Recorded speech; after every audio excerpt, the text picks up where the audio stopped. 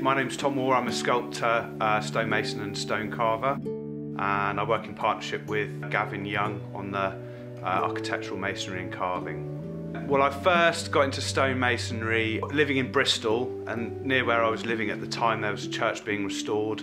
I went and asked if they'd let me work, and I started off as an apprentice and went through college and learnt the trade of stonemasonry. And from that I moved into carving and sculpture, studied architectural carving in London, worked in London for a few years, and then moved to the West Country, set up a workshop. We source our work through conservation companies, private clients and architects, being craftsmen that different organisations will come to when there's need for specific design-led carving and stonemasonry.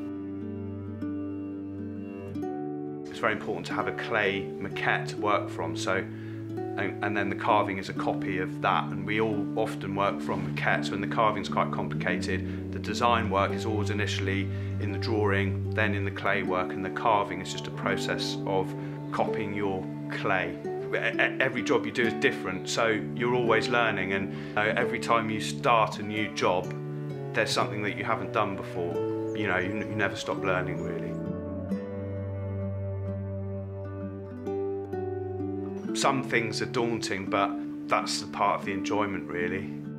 With masonry, the geometry is a big part of it, and actually that's why mine and Gavin's partnerships works really well, because as far as the geometry and the setting out, Gavin is really hot on that stuff. We complement each other. I sort of take care of the more creative elements of the job. Each of us have improved as a result of working with each other on the sort of elements that where we have a gap.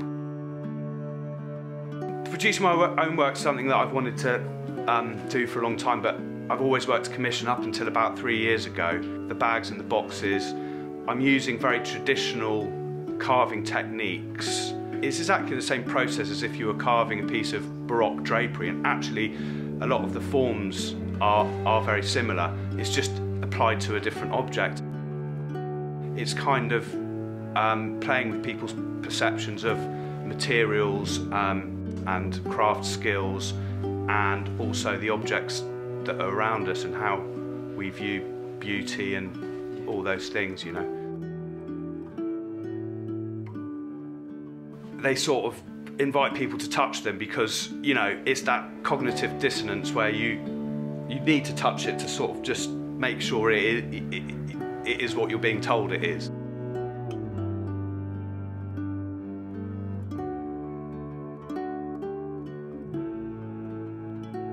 We don't exclusively work in the southwest. We produce work that's gone to Oxfordshire, London, Worcestershire, I mean anywhere really. And I think it's quite important for us not to be stuck in a local area.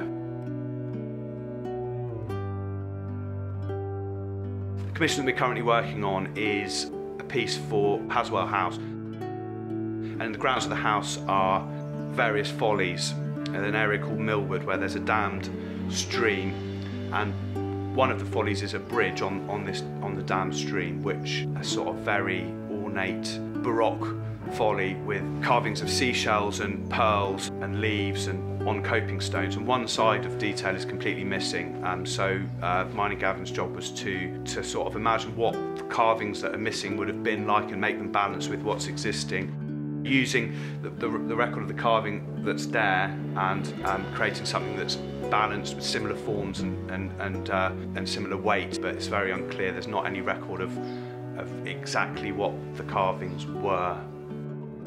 So with this work, we're working under very strict parameters. We do have a certain amount of creative freedom, but you know, our drawings and our maquette have to be approved by the client and the architect. They have to fit very closely within the sort of historical style and fit within the spirit and the style of the carvings that we're replicating.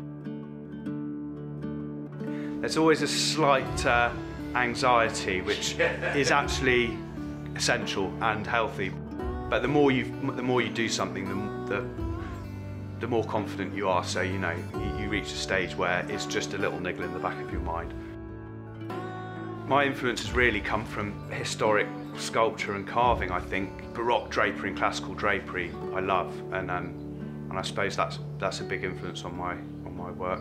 But as masons and carvers, you kind of end up having to jump around in historical styles, and one week you'll be carving some medieval style stuff, and then you'll be carving some Baroque stuff, and then it'd be a Georgian. So you have to kind of understand about all the different period styles really to be able to really get to grips with the variety of work that comes our way, I suppose.